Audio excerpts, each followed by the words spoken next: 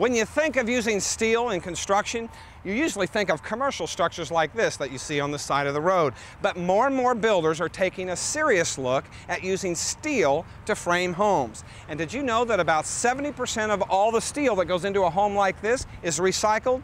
That's the equivalent of about 5 to 6 salvage cars. Well, today I'm at Tri-Steel Structures in Denton, Texas, and we're going to show you how they make steel framing for homes. Building a steel-framed home is much like putting together a giant erector set. And joining me today is David Brown, who's president of Tri-Steel Structures. David, why would I want to build a steel-framed home over a wood one? Sure. Some of the benefits are inherent in the material. Steel will not rot, warp, crack, split, or creep. Some of the benefits are to you as the consumer.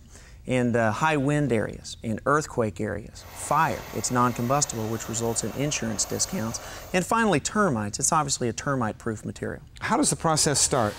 We're going to receive the material like this in 20, 30, and 40-foot lengths from our suppliers.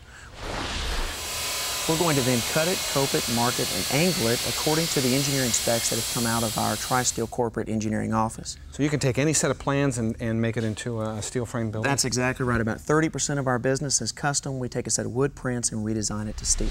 Now I notice when I look at a typical steel stud and then the gauge of metal that it's made out of, this is pretty flimsy in just a flat state, but when you roll it into this shape, it's very strong. One of the beauties and benefits of steel is the flexibility and the strength-to-weight characteristics of the material. And I never have to worry about this rusting. It's galvanized protected. David, is it hard to get a clean cut in this steel? Not at all, Steve. We've got a couple of cutting options. Number one, we have a commercial industrial chop saw. It uses a standard 14-inch blade to make our cuts. Typically, we'll make our straight cuts with that machine. We also have something kind of neat, which is a plasma cutting torch.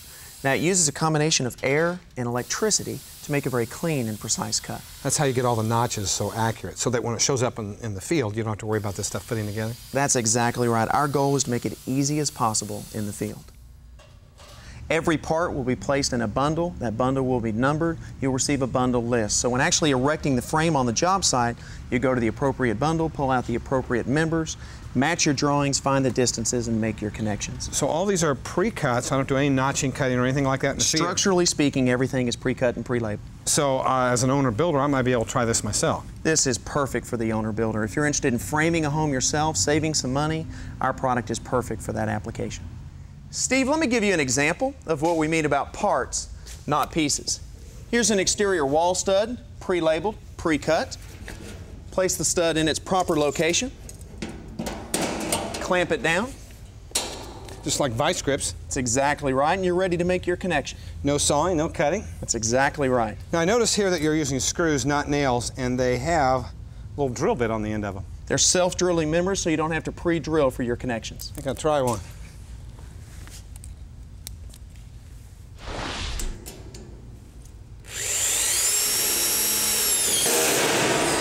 Has a clutch that automatically stops. That's exactly right. It's like a giant erector set, just like I said. That's the concept. Steel homes look the same as any other home in the neighborhood. In fact, it's impossible to tell the difference. And in America, we build over 50,000 of these each year.